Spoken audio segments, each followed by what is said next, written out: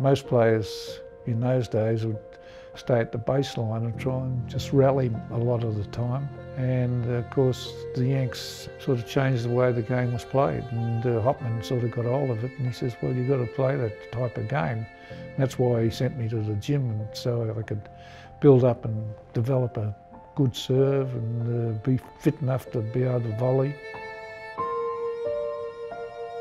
You know, it's been my life. Wouldn't have been too well off if I hadn't been a tennis player, because I didn't study business courses or anything like that. You know, I didn't set myself up for anything much after I'd been to school. So as it turns out, you know, it was a great thing that I was able to get through the amateur game and make the decision to turn professional. So here we are.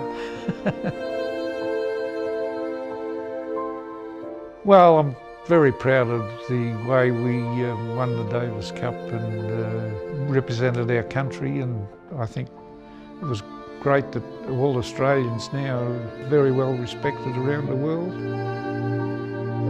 We just enjoyed the way our lives have turned out.